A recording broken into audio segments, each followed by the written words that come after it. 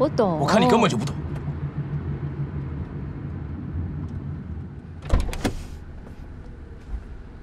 喂，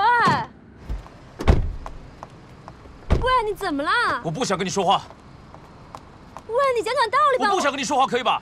你讲讲道理吧。我就一句话没说对，我错认，欠你道理，你到底要怎么样？我告诉你为什么生气，因为你一直在敷衍我。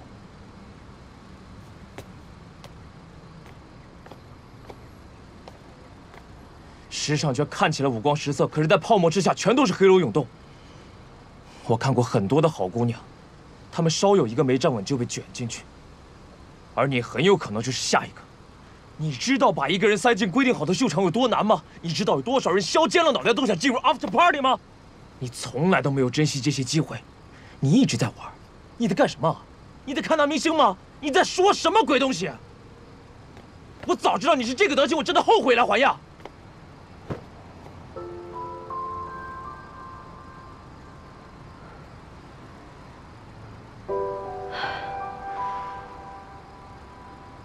骂完了吗？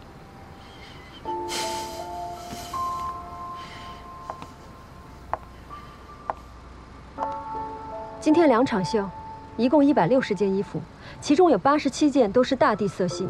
我认为这将会成为明年环亚的主流色。2个设计师4个系列，一共有43件衣服，都用了几何色块和中筒袜。我也觉得这会是明年的爆款。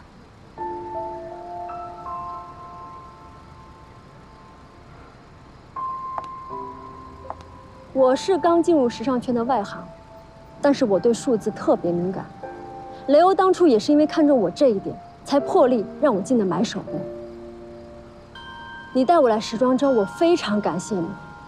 可是无论在哪里，我都没有在玩儿。我是追着明星看了。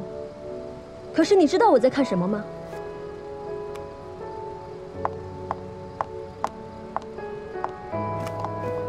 从 showroom 开始。 我就一直盯着这个人看。金明焕，环亚好几个大牌明星的时尚顾问，今年收视率最高的3部电视剧也是由他担任时尚指导。而这3季电视剧每一部都带热了4件单品，每一件光是中国的仿版都有好几千万的销量。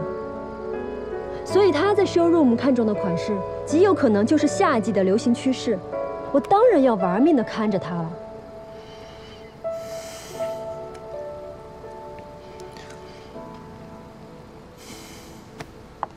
是，我没有你那么有天分，我也没有你那么有高级的人脉。我就算看100场秀，我也不可能成为一个靠品味和眼光出彩的买手。但是我的目标很明确，我发挥我自己的长处，我一步一步向产品经理式的买手靠近。你说过，环亚时装周和明星结合得非常紧密。我丁亦可再 low。 我也做不出在 after party 上当一个脑残粉。我看的不是他们本人，我看的是他们身上有可能带成爆款的货。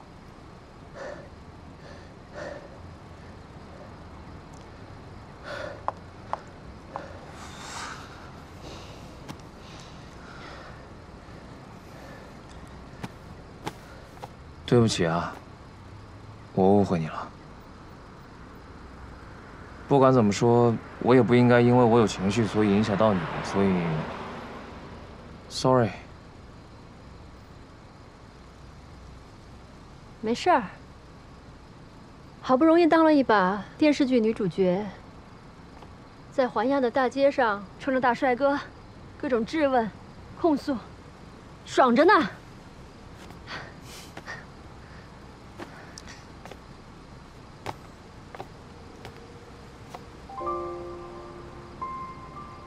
干嘛？劝了你很多次了，累了就休息，委屈了就哭，憋着多难受啊！嗯？我才不要呢！哭了没几下，就有个多管闲事的男人跑出来，让我拿着手机看，让我看看现在我的样子有多难看。这就是现在的你。我告诉你。 没有任何一个男人觉得这样的女人楚楚可怜，只会觉得她又可悲又讨厌。我也害怕呀，我怕突然有个人跑出来说我偷本。我们这是给正常人类逛的，不是给你这种变态神经病摸的。谁是变态神经病啊？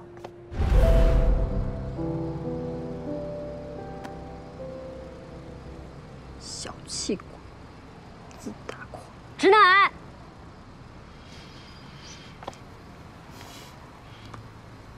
飞机场。